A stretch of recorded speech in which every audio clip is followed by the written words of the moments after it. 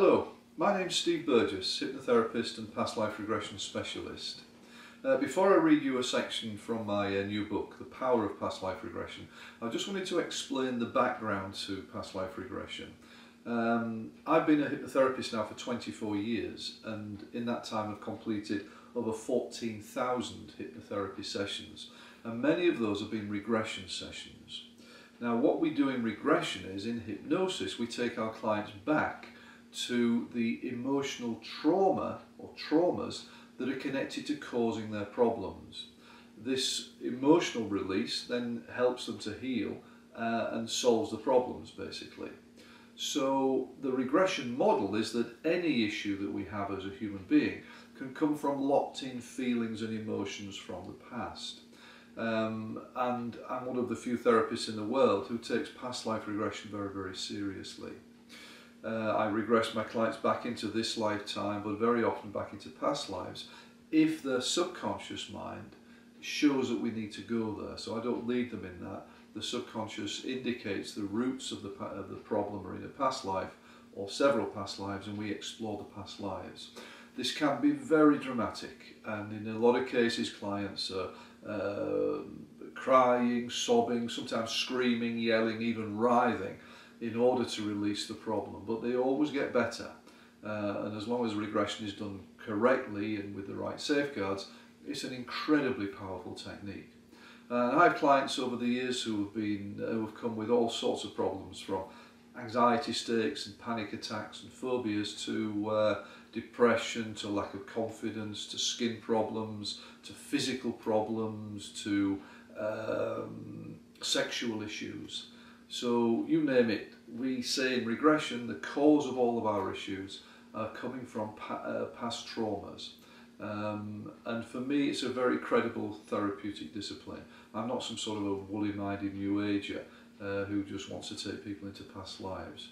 This is a credible discipline, and it helps people to heal from all sorts of issues. And the book, The Power of Past Life Regression, is about a lot of my clients and their historical stories in trance, these stories that they've experienced in past lives in order to release the problems. So I'm going to just read one of those chapters now. This is Holly's story and how we worked on her depression. Holly was training to be a counsellor, and she attended an evening lecture that I gave to her group of trainees on hypnotherapy.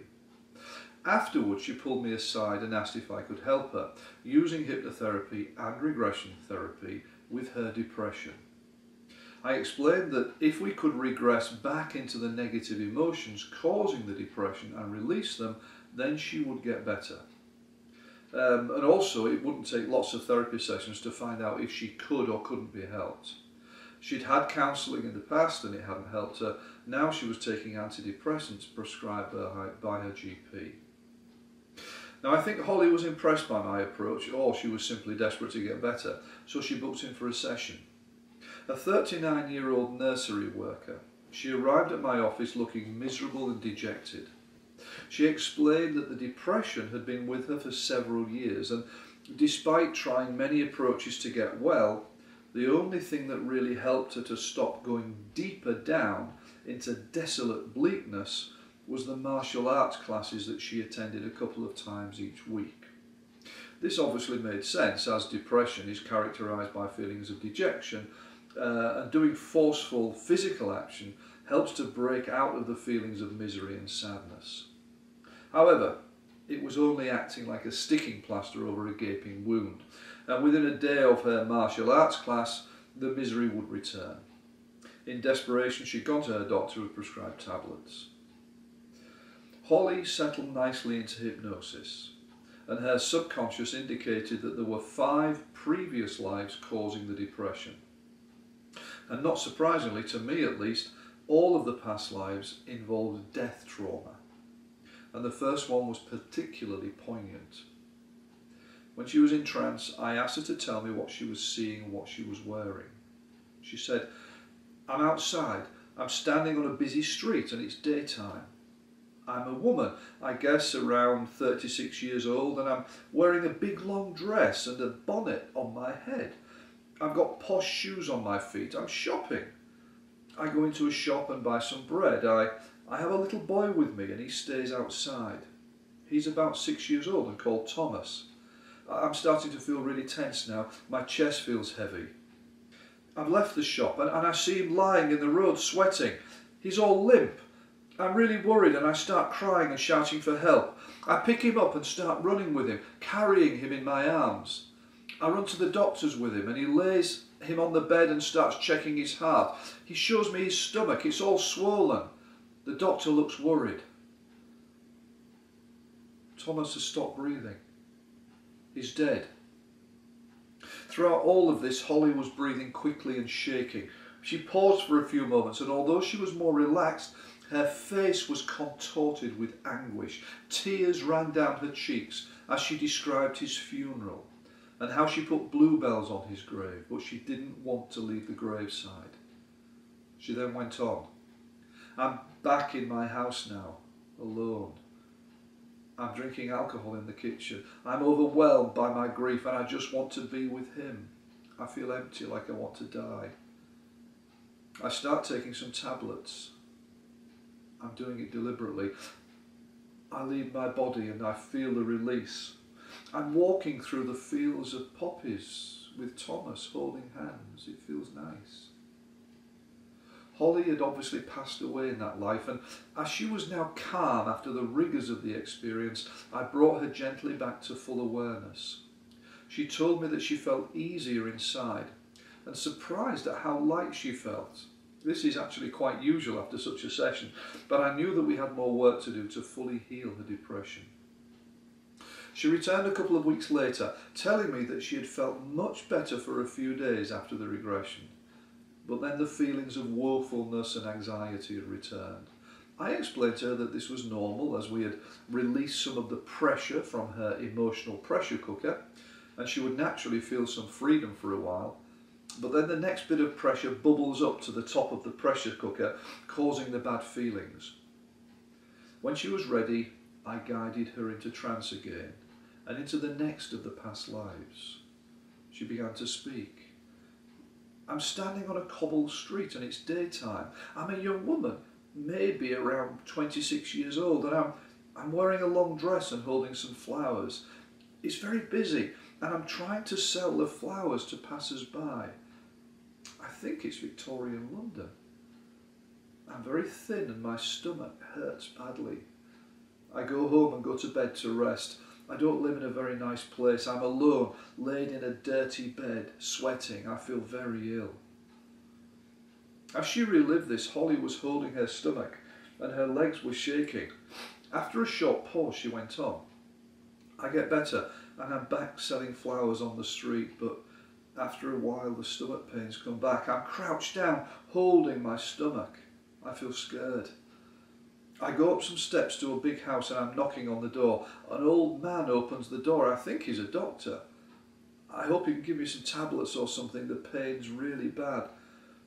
But I don't feel comfortable with him either. It's as if he's a bit dodgy. My legs feel stiff and they're aching. She started to breathe rapidly and her legs and arms started to shake violently. Her head moved from side to side as if trying to get away from something, and her voice was close to a shout. I sit in a chair but I don't feel safe. I feel scared. He's struggling with me. I'm on the floor. I don't like this. He's raping me. I struggle but can't get away. I'm too weak. I keep looking at a teacup on the table and then I see a knife. I think he's cut my throat. There's blood on my hands. He stabs me in the stomach and as I'm dying, he kisses me on the head. He's dragging my body out now. It's over. As she said this, Holly began to relax again, and when I asked her how she felt, she told me that she was at ease and peaceful. Just before we left that lifetime, she got a strong sense that the man who had killed her in the past lifetime was her ex-husband in this lifetime. This didn't surprise me because in her first session, she had told me that her ex-husband had been very difficult to live with and had caused a lot of problems for her once she had left him. I gave Holly a couple of minutes to regain her composure, and once she had relaxed more deeply, she moved into another past lifetime. This time her voice was faster and staccato. I can feel tightness in my stomach and I can't breathe. I'm in a village in a desert, running from something. There are shacks which are made from some sort of material and they're burning. I see a man on a chariot going really fast. I'm panicking. I'm looking for someone. There's an attack and fighting all around me. I'm trying to find a woman and a baby. I find them, but they're dead.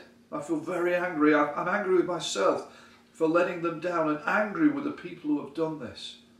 Suddenly she held her stomach and her head bent forward as her body jerked uncontrollably. Her breathing was rapid and she spoke. They've got me. I'm tied up and they're dragging me along by the feet from the back of a chariot. It's a relief to know that I'm going to die, as I'm disappointed with myself that I didn't save my family. She stopped speaking for a couple of minutes as she experienced the death in her life, during which her body continued to jerk and shake, until finally she relaxed again as she left the life and moved into spirit. Once more Holly came out of trance feeling a sense of relief, a feeling which again stayed with her for some time after the session, although she still experienced some days in which she felt down and sometimes angry for no reason. She came back again and her final past lives were just as powerful as the earlier ones, although they were over quicker and had less narrative content in them. In one of them she was a young boy hiding in a forest at night, trying not to get caught by someone. She was very scared throughout this experience, which ended with her dying once she was found and punished. In another past life she was a woman who was murdered by her lover, whom she felt had been around her in this lifetime in the form of an ex-boyfriend, again another man with whom she'd have a difficult relationship. The final two lives that we worked through also contained traumatic deaths. In the first one she started to feel very frightened as she began to access the life, and then the images came into her mind. I'm a woman in prison. I'm looking out through the bars waiting for something. Someone's coming with the keys and he's leading me out. I'm wearing really nice clothes, so I think I'm well to do. I'm led into a courtyard in a village. There are lots of people there looking at me. She started to shake violently. I'm really scared. They're putting a rope around my neck. I can see my children in the crowd watching with everybody else. I don't want to leave my children. I haven't done anything really bad. They say that I'm a witch. I can't believe it's happening. I'm begging them not to do it. I'm hung from a big wooden gallows. Holly continued to shake for a minute or so before she relaxed, a sign that life was over. I asked her to move then into the next and the last past life. Quite soon she was breathing quickly and her whole body shaking vigorously. I'm in a battle. There are loads of horses and lots of fighting with swords. It's chaotic. There are men falling off horses and being trampled. I'm a man in the middle of it all on a horse. I'm out of breath and my throat hurts and I'm terrified. I have to get away. I'm riding very fast off the battlefield. I get to the top of some cliffs and can't get any further. There's no other way to go. I don't know what to do. I'm alone, I'm scared, out of breath, and the horse is just going round and round at the top of the cliffs. I think we've been defeated and they're chasing me. I feel guilty because I should have stayed and fought. I've been a coward and let everyone down.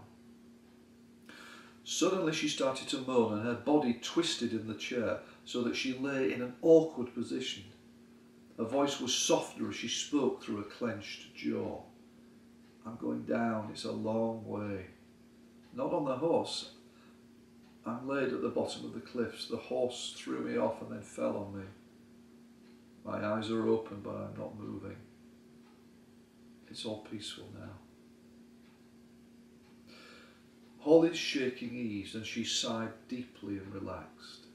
Her final past life experience was over and she came out of trance surprised and at ease. She called me a few weeks later to tell me how well she was feeling. The depression had gone and she felt much happier in herself.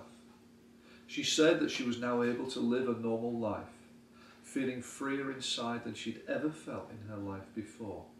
And I've bumped into her once or twice over the years since then. I can confirm that she is still doing really well without a trace of depression to put her down.